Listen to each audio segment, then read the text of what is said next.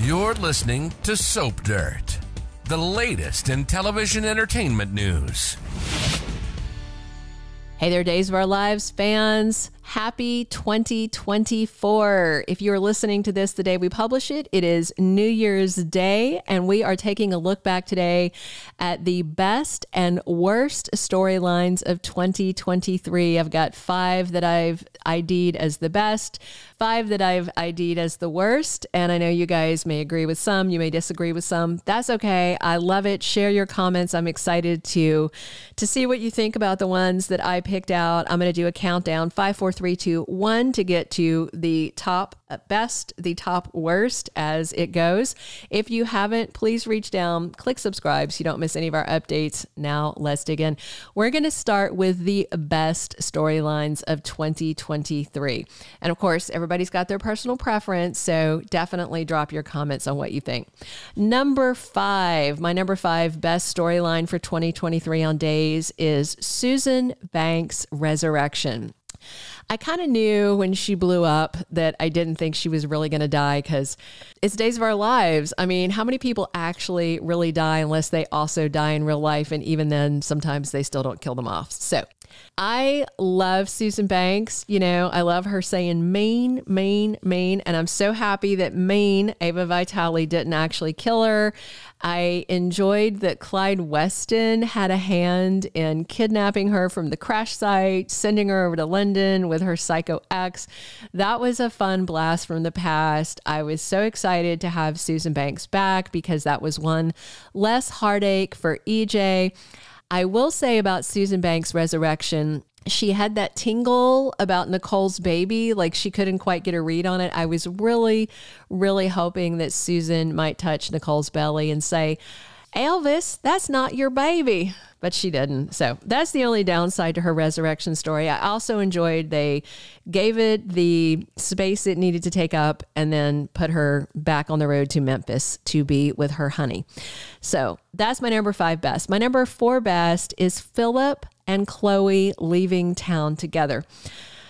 We saw so many firings and exits last year. It was hard to watch a lot of them, but this one, I really liked that they brought Phillip back for Chloe's exit. I enjoyed it. You know, they have that long running, you know, high school sweetheart romance. And in terms of how exits went for actresses that got axed, reportedly because of Albert Alar, you know, we'll see. I'm sure we won't ever know the whole truth of that, but with her having to leave, with Nadia Bjorlin having to leave, I do like how they exited them. And I thought it was very sweet. I also like that they didn't jump immediately back into a relationship. They were both leaving town at the same time, but you could tell things were going to progress.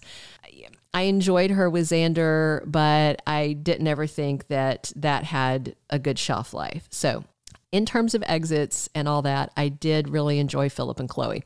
My 3rd best storyline was Dick Van Dyke showing up as John Black's biological father. First of all, I love me some Dick Van Dyke. If you like to watch classic TV land kind of stuff, the Dick Van Dyke Show is hilarious. He is great from Night at the Museum, just everything. Chitty Chitty Bang Bang. Gosh, I love Dick Van Dyke.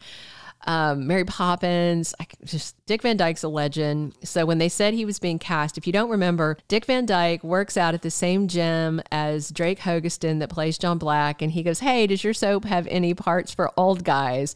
And they wrote him one and it was great. Dick Van Dyke, of course, was revealed to be John Black's actual biological father, Timothy Robichaux, who was betrayed by a fellow serviceman who stole his dog tags and left him for dead. And then he wound up as an amnesiac in the VA hospitals for like 4 decades after the Korean War. It was all very sweet. I loved how they brought in the whole rest of the family to meet him. And I really hope that they bring Dick Van Dyke back again. And we do know we're going to revisit some more of John Black's history in 2024. If you watch our Days of Our Lives early spoilers leak, then you'll have seen some of that. But I loved having Dick Van Dyke on. I thought it was great. Speaking of the past, my number 2 is Megan Hathaway's return. I always like having an evil Demera around. And one of the good things about her return was that she didn't linger too long. You know, she started on Beyond Salem, chapter 2, and that's when we found out she had Bo Brady in a tube. It looked kind of like one of those things at the bank that you put your deposit in, and yeah. So she had Bo, and then, you know, he didn't come out of the tube right. And then, you know, she wanted him to be hers. He ran off, that whole thing. I really enjoyed Megan Hathaway. I enjoyed her reveal as Dimitri von Leuschner's mom. And again, part of what I appreciated about this storyline was that they didn't let it linger. They did what they needed to do, and then they got her out of there. And of course, now Dimitri is gone. I'd like to have him back because I really liked him and Leo. They were one of my best couples of 2023, if you watched my other video on that. All right, my number one favorite storyline of 2023 is Xander Cook and Sarah Horton's renewed romance and them being parents together. I thought it was very sweet. You know, I wondered about it, especially when they started revealing Sarah's pregnancy. I kind of knew where it was going. I'm a big Zara shipper, and I think they've done a really good job with it being a slow burn with, you know, getting Sarah's lie out of the way, then getting Rex Brady out of the way, and then getting that custody battle out of the way. And this coming week, Xander is asking Sarah to move in with him. They're going to be kissing. They're going to be all back together again, and I am there for it. That was my favorite storyline of 2023, and I think it's going to be one of my top ones from 2024 as well. All right. Now, let's talk about the worst things that happened on Days of Our Lives in 2023.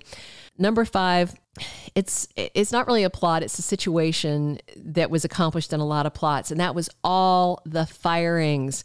We lost Belle Black. We lost Chloe Lane. We lost Sean Brady. We lost Talia Hunter. I didn't care too much about that one. We just had people leaving. Camilla Banus was gone. And then weirdly, we got Gwen Rizchek gone, and then Emily O'Brien switching over to play Teresa Donovan because they also axed Jen Lilly.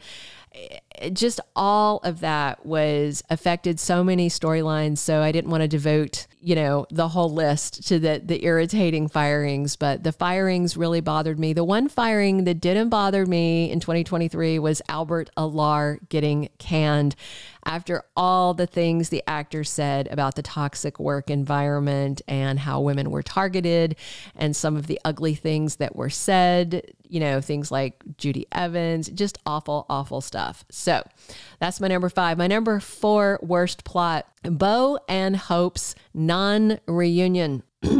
Days of Our Lives sold their return to us as a reunion. You know, this epic love story that was going to come back. And then what happened was that wasn't what it was at all. Not at all, not even in a little.